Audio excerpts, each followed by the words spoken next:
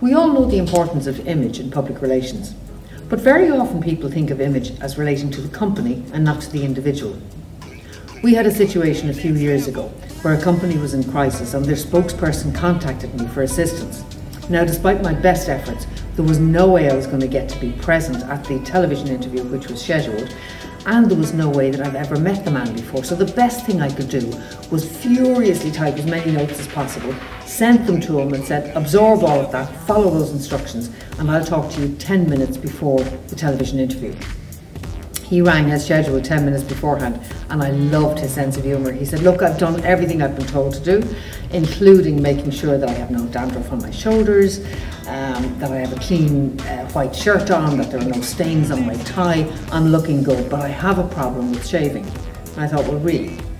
Everybody knows that a man on television needs to shave almost minutes before they go onto television. If you don't, you develop this slight grey line beneath your chin, and if you're handling crisis, as this man was, then that grey line just adds to the visual impression that you're somebody under pressure. You're not on top of your game.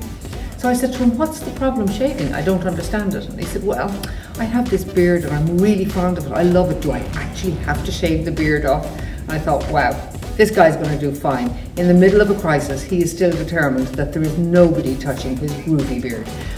The beard survived. He did the interview, and strangely enough, he called me back afterwards and said that the most useful piece of information out of everything I had given him was the final piece, that after he had finished talking to me and he was fully briefed on the crisis, he should go to a quiet room and just think, detox his brain, focus on what he was going to say, and come out fighting for the press conference. Personal image and company image, they're both important in public relations.